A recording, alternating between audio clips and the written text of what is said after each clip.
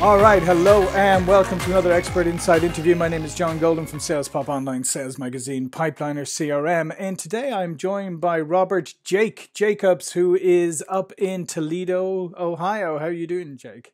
I'm great, John. Thanks for having me. Absolutely.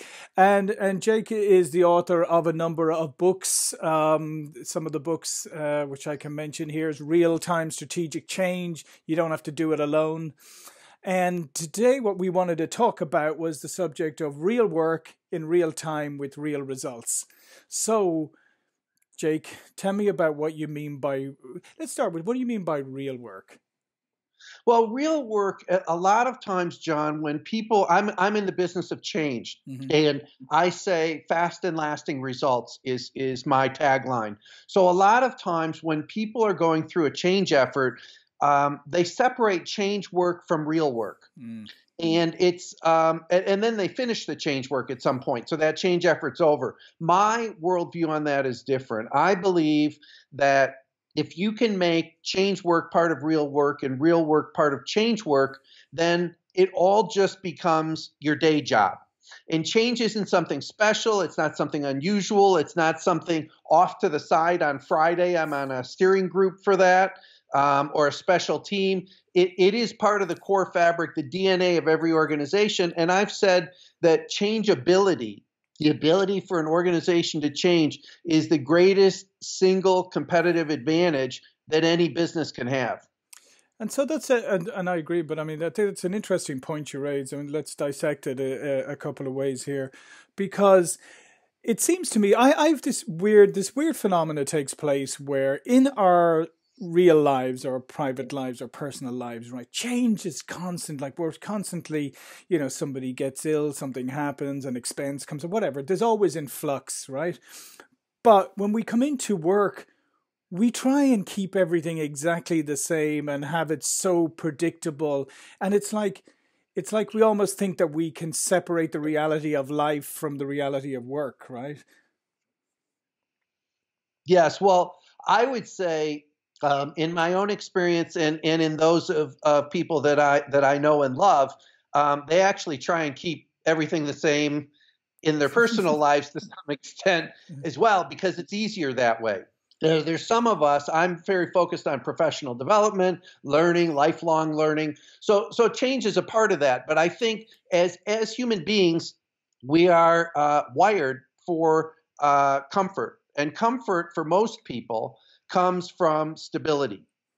And so stability is the opposite pole. It is the opposite of change. And if there's not enough change in the world, then we need more stability. Not enough stability, we need more change. So when we come into work, some people see that as a refuge. They've been doing the same thing for a number of years. Like I said, change in business and organizations is a special event.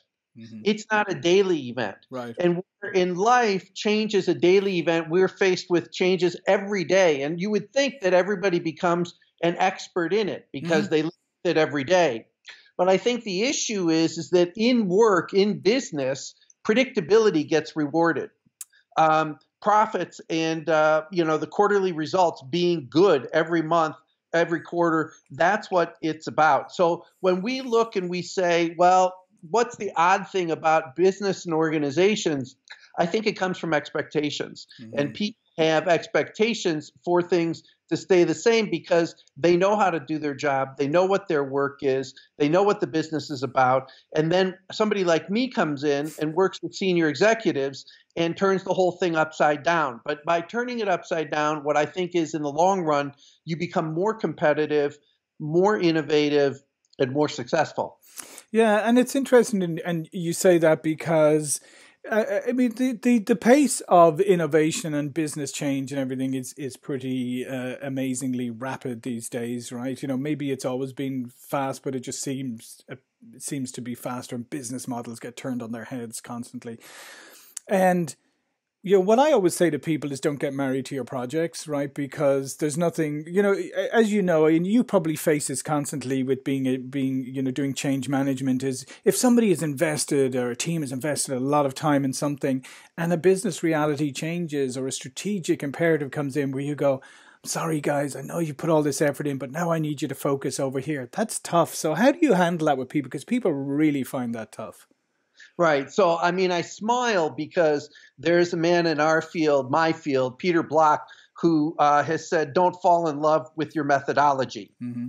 So don't get married to your project. Don't fall in love with your methodology. There's a lot of emotion tied up in what we're talking about. But on a serious note, there is a lot of emotion. People do get invested in, and you know, the best thing that you could hope for in an organization is people's time, commitment, and desire for that business to succeed. And so, like you're saying, it shows up in a particular project. It's those people who are so invested, in my experience, that are the best change agents in the organization because they're the most committed. They are the most desirous of success. And to get involved in a project, almost every project that somebody gets involved in involves change. Mm-hmm. So they already have a leg up on that. And so if in fact you take a look, I mean, there may be some reticence in saying, well, you know, we've gotten this far on it, but I think that most people want to win. They want to win personally. They want their teams to win. They want their projects to win. They want their businesses to win. And so what I do is I come from a place that's called, what's your preferred future? And a collective preferred future is something that everybody has their voice heard in creating, and everybody has their actions involved in making it real. And so finding that common preferred future means that my project is just a piece of a much larger puzzle. And, you know, what I need to do to make my project successful, well, what's the project that needs to be successful? And then how do I invest in that one? So then a lot of the issues that people have really come from how things are communicated or how the vision is presented, maybe by the leadership. And obviously that's where you do a lot of work, because when you have to go through changes, or a lot of changes or constant changes, and it happens in business a lot, the grumble that you always get is, oh, they're changing things again, they don't know what they're doing, all of that. And that comes from a lack of communication and alignment around what you call the preferred future, right? Right. And I would say there's another really important word, which is engagement. Mm-hmm. And so the kind of work that I do is, how do we engage people and having their voices heard in creating their collective future? And so I had a project we're working on now where we've had 5 global summits. And these summits are large group meetings of 150, 200 people that are a cross-section of the organization, representative of the organization, and they come together. And part of what they did is that the executives came up with a draft of their purpose for the organization, their values and behaviors for the organization. They looked and said, what is a picture of success for us in the future? And they presented these at each of the 5 global summits and said, what do you think? Did we get it? Are there things that are missing? Are there things that are really important to you? And they got feedback on these. And then we had an action summit that had representatives from each of these 5 global summits come together to represent their voice from their summit and say, in this action summit, how do we craft the details of how we make this real day to day? And before that action summit, the leaders got the feedback from all of these global summits, and then they nailed down and said, okay, this is what the people are saying. This is what we believe, which is attention, right? It's not just do what the people say. It's not just do what we say, but it really is a conversation. And what we did is we had a conversation with several thousand people to come up with what the answer was for those 3 questions around the purpose, the picture of success, and the values and behavior. And what we're doing right now is saying, all right, how do we make this real day to day throughout a 38,000 member organization? But it's a different paradigm. It's a different approach that says everybody needs to have their voice heard. Everybody needs to have their fingerprint on that piece of clay that is the future of the organization. So how do you keep that contained, I guess, in some way? Because at some stage, right, you have to bring these things to a close. At some stage, you have to move forward. So how do you strike that balance of letting people have their voices heard and having input, but at the same time making a decision and moving forward and executing the change. And let's face it, not everybody's going to agree with the outcome, are they? Right. So another really important word, I think, is expectations. Mm-hmm. And if I know what to expect as a member of the organization, it's much easier to accept it. So we work with a design team, which is another microcosm of the whole organization, to lead the effort. And when I say to lead the effort, this is not a rubber stamp committee. Mm-hmm. These are people who are actually making decisions that said we should have 5 global summits. We should have this action summit. They help us plan the agenda for each of these meetings. And so we had a roadmap that laid out 5 phases very clearly. It said what was going to happen in each phase. We communicated that roadmap. And my experience is that people have been grateful. They have been excited. They have been energized by knowing that their colleagues and that they themselves have shaped this future, which it's so unusual in businesses and in organizations of all type. Usually it's a small group of people who go off to a separate room. They come back with the tablets. They say, these are the answers, the 10 commandments from on high. And people are expected to then care about them, be invested in them, try and achieve them. And I think the reality in human nature is we're not built that way. People own what they help create. And so finding ways for people to get their voices heard in this expectation that you're talking about, it's like, well, how do you bring that to a close? Well, people know, and at some level, it makes sense. It's common sense to say, well, we've gotten 600 people's input. Now it's time to go make it happen. Mm-hmm. Yeah, exactly. And then how do you make sure that, once you do that and everything gets rolling, there's always the initial enthusiasm, isn't there? Everybody, we got our say, this is fantastic, let's go. And then a month or two down the line, maybe things start to wane a bit. How do you keep that ongoing engagement? So we are in the very midst of that right now in this project that I mentioned to you. We are in what's called phases 4 and 5. Phase 4 is expand, so that throughout the 38,000 people, they understand what this new vision is, and we have sustain. Mm-hmm. How do you get this to be sticky and something that it's a culture integration effort, but between 2 companies that have merged? The question is, how do you get that new culture to stick over time? So we have multiple strategies that we have put in place and that our culture integration team has put in place. So I'll just give you a feel for some of these. There's a large number of what they call craft employees. So think of these as the frontline workers. Right. The supervisors and managers for them are all getting introduced through a 1-hour session. You could call it training, you could call it awareness raising, but they're given the tools to be able to lead what they call a starter session. So before they start work every day, they have these sessions to plan what they're going to do. We're working with the supervisors and managers across all 38,000 people so that they can have conversations about these values. We have a values program. So a value goes out every 2 months. One of the 5 values goes out, and there's behaviors with those. And so we have a process in place so that those supervisors and managers can have a quick conversation in the morning that says, how does this behavior impact the work that we're going to do going forward?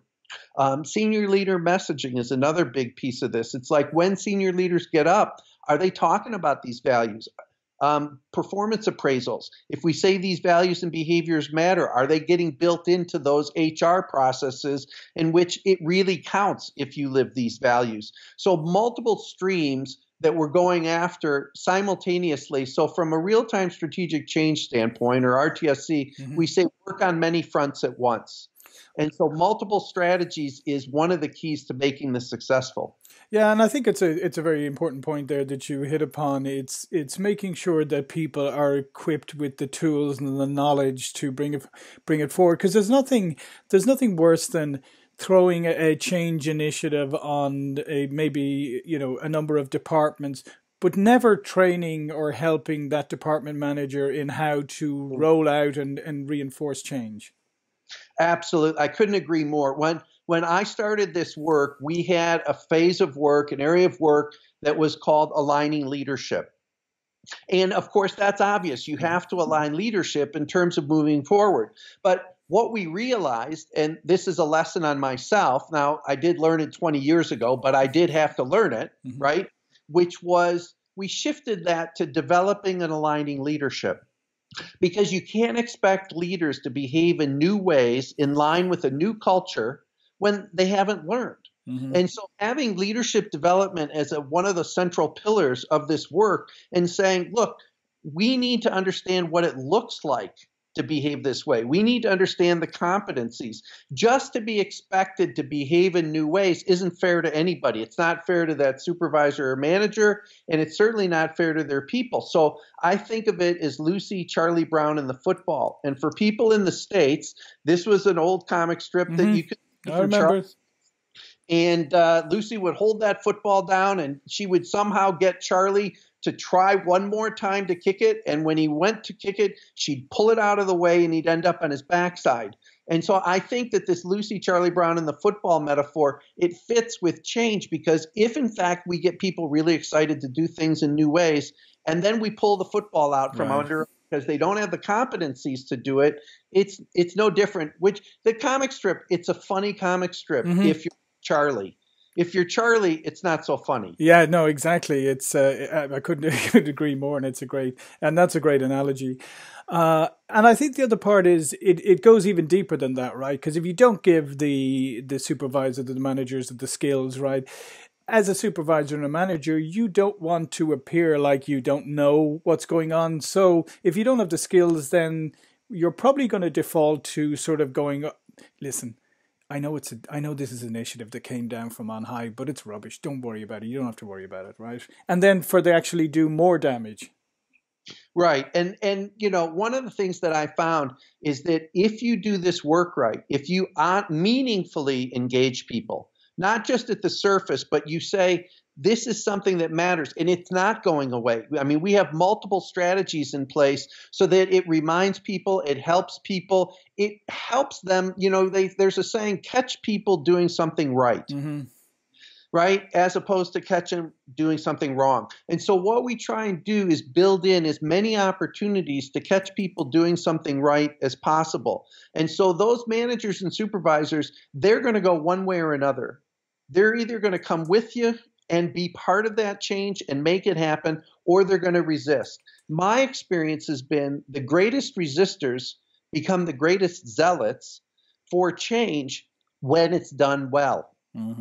Yeah, and I absolutely, and I think the other part too is that the more you engage, especially those people who may be resistant, as you say, you can turn them into great evangelists and advocates for the program or for whatever you're trying to achieve. But if you don't, then they're going to be the greatest resistors too. So it is really down to you.